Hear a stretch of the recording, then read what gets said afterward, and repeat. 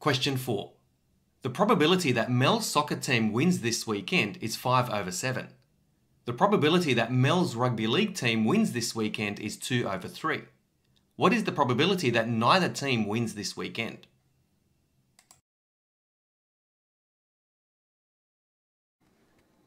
Applying the theory of complements, the probability of losing a soccer game is equal to 1 minus the probability of winning a soccer game, which equals 1 minus 5/7, which equals 2/7.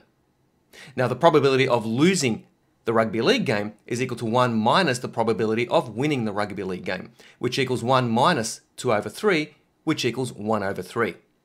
Now the probability that neither team wins is a product of 2/7 and 1/3, so 2/7 times 1/3 equals 2/21.